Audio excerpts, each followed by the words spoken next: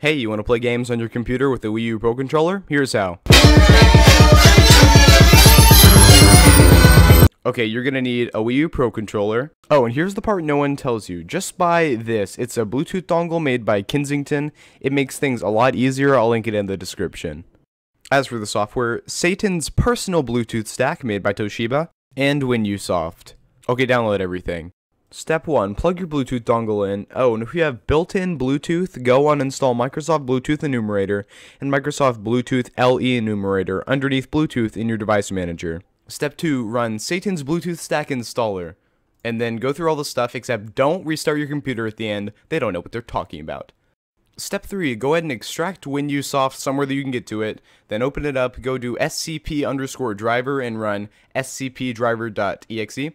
Oh, and when you run it, uncheck that little box in the corner that says Bluetooth driver and then go ahead. Step 4, pin WiinUSoft to your start menu or put it on your desktop, somewhere that you can easily get to it. It's inside the folder that we downloaded earlier. Step 5, go eat a sandwich or something. You deserve it. This stuff is exhausting.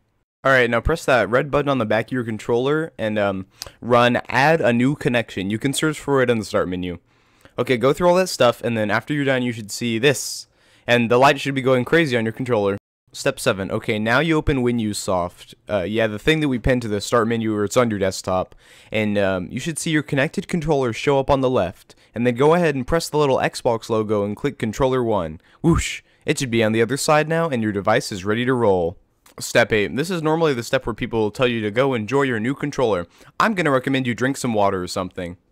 And if you'd like to use this for more than a month, click the link in the description and it'll show you how to fix it. Thank you.